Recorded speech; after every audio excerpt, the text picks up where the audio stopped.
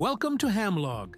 In this video, we'll show you how to digitally sign your QSL cards using HQSL, a secure, cryptographic way to verify your QSOs. Before we begin, don't forget, if you're sending paper QSLs to US stations, try our USA Direct service, starting at just 99 cents. Now, let's move on to digital signing.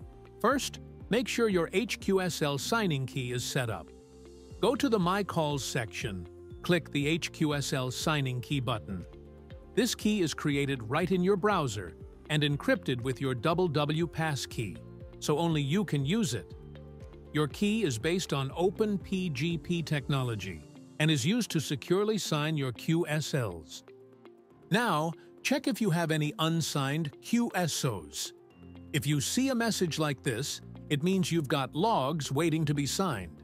To be eligible for signing, the QSO must include your QTH locator. Ready to sign?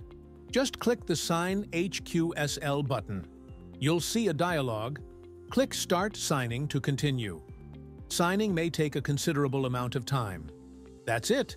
You've successfully signed your QSL cards on HAMLOG.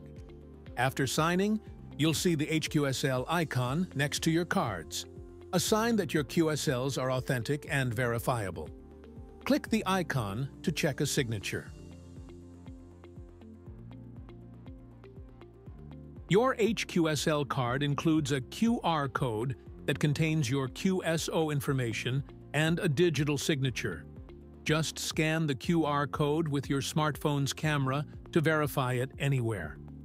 With HQSL, it doesn't matter if you receive a paper card, an image, a text file, or even a link in a messenger.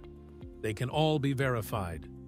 For more information about the technology, visit hqsl.net. Thanks for using HAMLOG, keeping your logs safe, secure, and trusted.